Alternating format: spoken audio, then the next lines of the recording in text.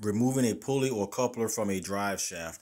Hey everybody, I had a project the other day. I had a tiller that I had to do a replacement. I just switched the engine out, but at any rate I had to take the puller or the pulley off of the old engine, and I didn't want to use a hammer or anything with impact, so I just got this puller set, this 3-jaw puller set from Harbor Freight. I had it for years, but I just pulled it out of the shed. And I figured if this thing would fit properly, I could use this to take that pulley off of the drive shaft without causing any damage or impact to the small engine. So I had one-handed camera operation, so I apologize. So basically, the hooks here, they go under the pulley or coupler or whatever you're taking off of the drive shaft.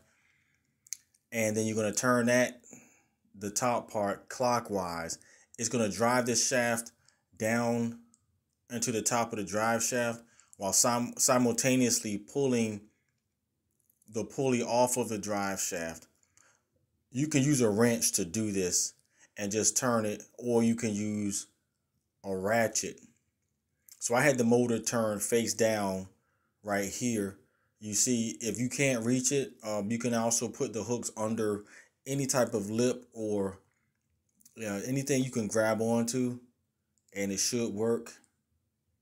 So once you get it situated, you're just going to turn the top of it clockwise, and it's going to slowly pull the thing off.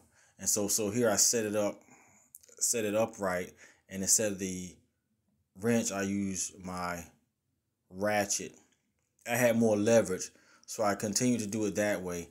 And by the way, I sprayed down into the drive shaft with PB Blaster before, kind of to loosen it up, and it came off.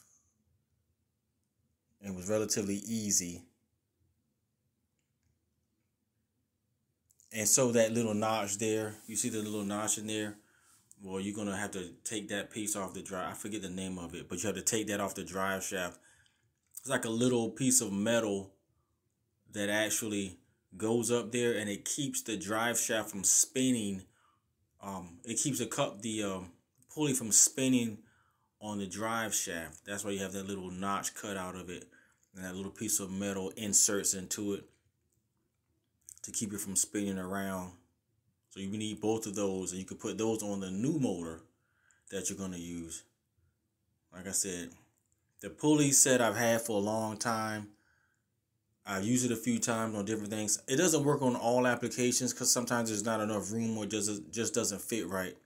But at any rate, I recommend this type of puller set if you have to remove a pulley or a coupler from a small engine.